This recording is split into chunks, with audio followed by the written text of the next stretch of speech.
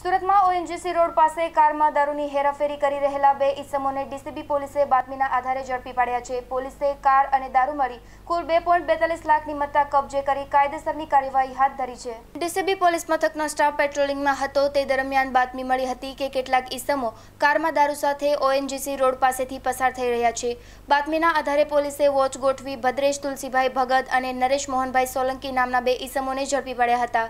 પોલીસે કારમાં તપાસ કરતા તેમાંથી 41,000ની કિંમતનો વિદેશી દારૂનો જથ્થો મળી આવ્યો હતો, જેથી પોલીસે બંને ઈસમોની ધરપકડ કરી કાર અને દારૂ મળી કુલ 2.42 લાખની મત્તા કબજે કરી કાયદેસરની કાર્યવાહી હાથ ધરી છે।